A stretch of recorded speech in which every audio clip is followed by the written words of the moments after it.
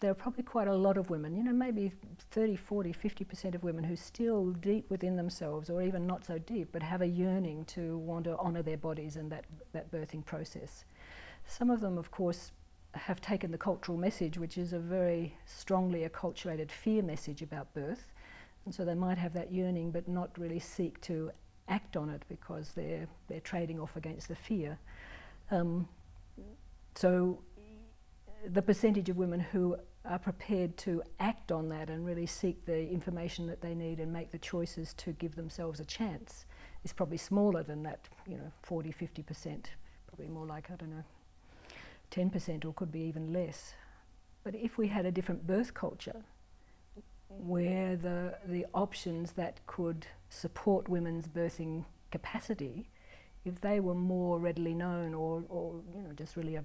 more general part of the range of possibilities, then I'm sure that many, many more women would be giving birth in a more straightforward way and would honour that yearning by seeking those choices.